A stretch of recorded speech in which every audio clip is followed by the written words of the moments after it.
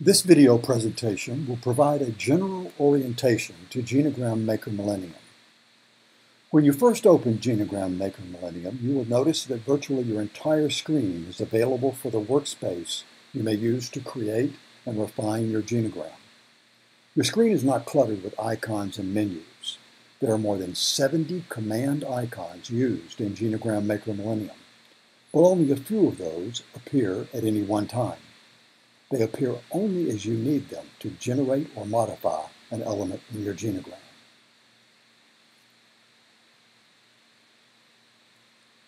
You may notice at the top left of your screen, there are 9 icon buttons in a grouping. This cluster of buttons is the toolpad. The toolpad is used to specify what will happen when you click in an empty area of the workspace. Below the toolpad, in the left-hand margin, another cluster of buttons will appear when you first create or select an element. That will be the property pad. The property pad will change depending on the elements selected in your genogram. The property pad will appear here.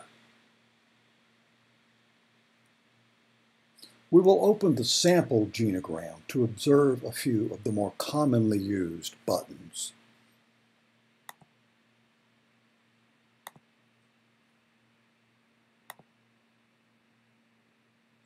A genogram consists of diverse elements, squares and circles representing people.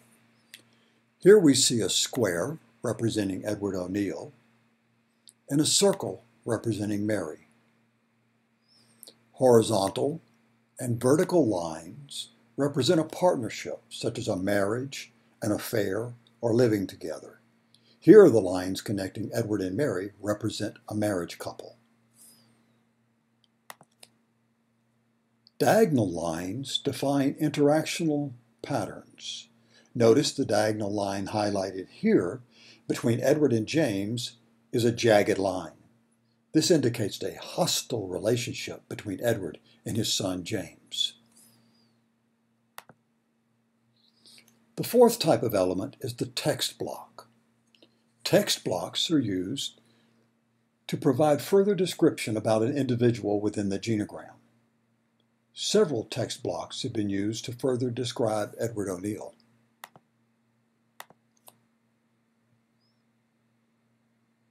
If we click on the text surrounding Edward O'Neill figure, and then click on the Edit Text icon at the bottom left of our screen, we see that the associated text block's entry pad will appear below the genogram workspace.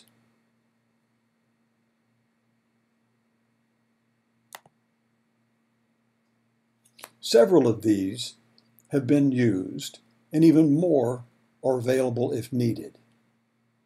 Only those items that have had text entered will appear in the genogram.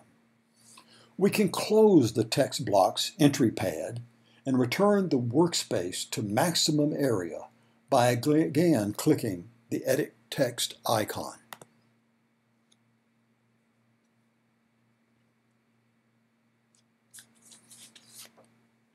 You may have already noticed that as the cursor hovers over a button, a written description of that button will appear.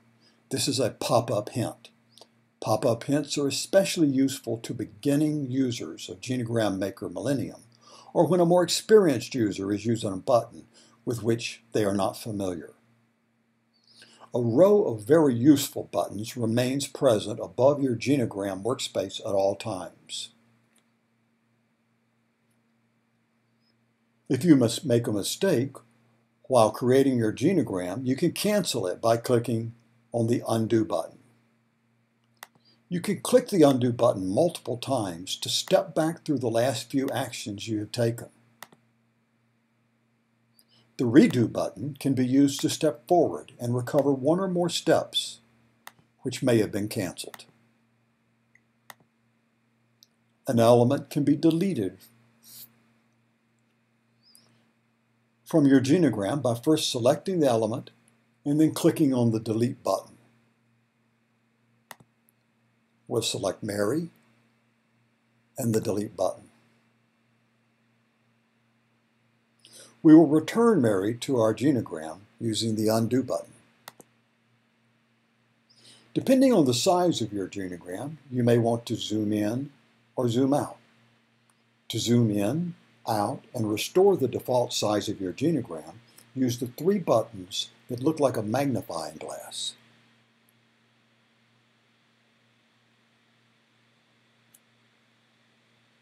The Zoom In button will increase the size of your genogram, while the Zoom Out button will reduce it. And the Normal Size button will return the genogram to the default size. As you develop your genogram, it may become imbalanced on your workspace. To center the genogram, click the Center button. If an element is selected in your genogram, that element will be centered in the workspace. You may notice we have the figure for Mary highlighted. If we click the Center button, Mary is centered in the workspace. To center the entire genogram in the workspace, all elements must be deselected. To deselect an element, click in the gray space in the margin to the left of the workspace. Now, with all elements deselected, we can use the Center button to center the entire genogram. You are likely to want to export an image of your genogram to another document such as Word, PowerPoint, and other similar documents.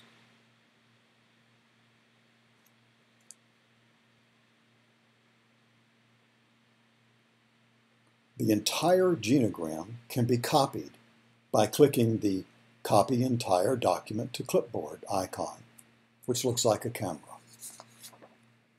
Then, by opening the document to which you would like to export your genogram and pasting at the desired location in the document, your genogram image will be added to your document. The genogram can be saved by clicking on the Save icon. This will open a dialog box. If you are saving the document for the first time, you will be given a Save As prompt, indicating you need to name the document and identify the location to which you want the document saved. The Open button can be used to open an existing genogram document. When you click this button,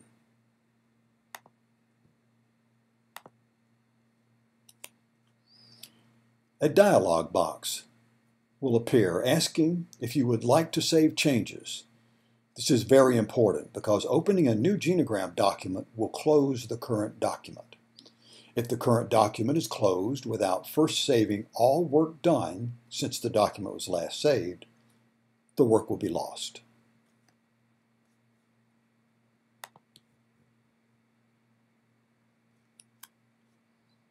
A completely new genogram document can be created using the New button. As with the opening of an existing document, creating a new genogram document will close your current document. At this point, you're again prompted by the dialog box prompt asking if you would like to save changes.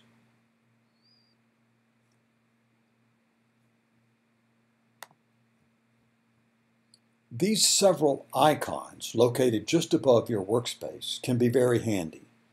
They are easy for the new user to learn and provide a shortcut for the experienced Genogram-Maker Millennium user.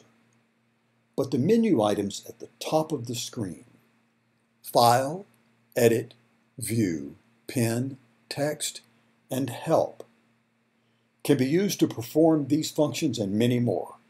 You will want to take time to become familiar with each of these. This completes Orientation to Genogram-Maker Millennium, Part 1. In Orientation to Genogram-Maker Millennium, Part 2, we will use some of the commands we have covered to create a simple genogram.